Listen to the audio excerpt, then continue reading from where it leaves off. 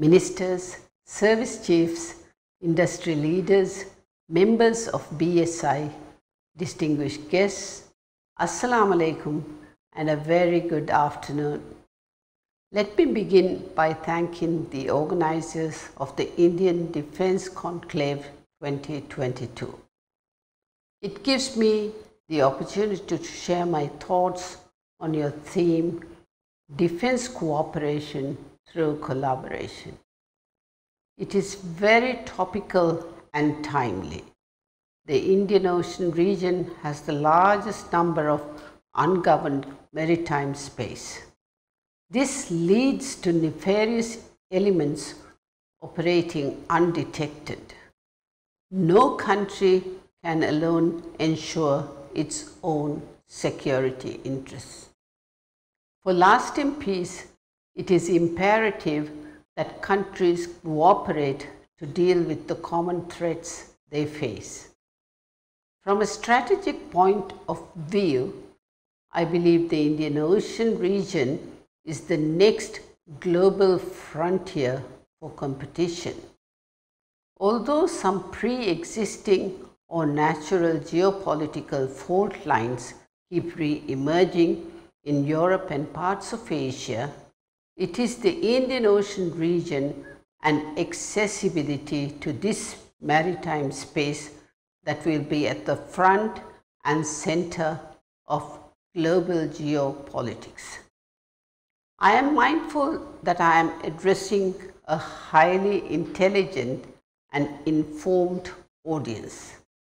I am sure all of us here would agree that no single power can dominate this space.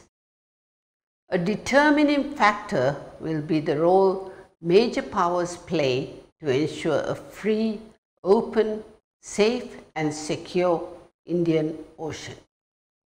I wholeheartedly believe that India as a leading power has a larger role to play. It is imperative for the community of Indian Ocean nations to ensure that a coordinated effort is made to keep the Indian Ocean rules-based and conflict-free. We must respect each other's aspirations and concerns and share a common desire to maintain Indian Ocean as a global common and a source for nations to prosper and achieve their full potential. The question that is before us is how do we foster cooperation and increase collaboration in such a competitive era when the stakes are so high? I would like to say that defense cooperation should not just be a concept. It should not be stuck in bureaucracy. It should be action-oriented, promptly executed, and results-based. A key aspect of cooperation should be for larger nations to tailor their engagements to the specific needs of their smaller partners. It is paramount that larger powers keep the discourse and engagements relevant to the needs of their smaller partners. A case on point is the Honorable Prime Minister Modi's swift action in providing COVID vaccines under the Sagar policy to its neighbors. Many of the strategic priorities of smaller nations revolve in the non-traditional security realm. If there is a disconnect between the benefits of the defense cooperation relationship and the most pressing challenges of the smaller nations, it is likely that the smaller nations will look elsewhere for help. Larger nations should not assume that having the greatest military might make them the most favored or feared. It is how the relationship is managed that matters most. For resource-challenged smaller nations, defense and security requirements compete with economic and socio-political interests. Understanding the interplay of this mix of dynamics is important while dealing with smaller nations. No nation should expect from another nation to cooperate on security matters alone if that nation is not engaged with the other in areas they perceive as essential or critical. If major powers are not interested in the economic prosperity of smaller nations, its aspirations, its safety and well-being, its social harmony, or the political aspirations, the smaller nation as a reliable security partner. I admire India's drive to make the Colombo Security Conclave a substantive security entity.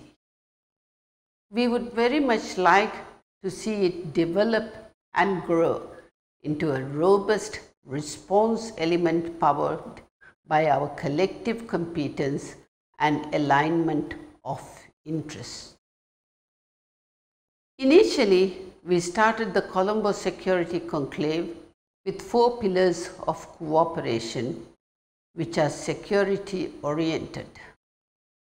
However, we agreed to add HADR as a pillar of cooperation because for countries like the Maldives, HADR is not just a civil defense matter but a security matter. I believe we should invest in responsive and flexible partnerships such as the CSC while working within bilateral and multilateral cooperation frameworks. India and Maldives share a unique relationship. Bilateral relations will remain our strongest bond. As the Excellencies President Ibrahim Mohammed, Prime Minister Narendra Modi reiterated during President Solih's recent visit to India, the Maldives-India Defence and Security Partnership is time-tested and is the leading example of regional cooperation. This partnership is a force for stability in the Indian Ocean region.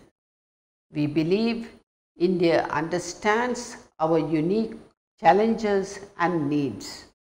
Our relationship is based on mutual trust.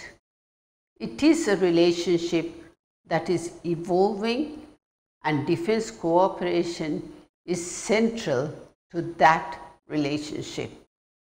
I am confident that our defense and security partnership will only grow stronger in the future.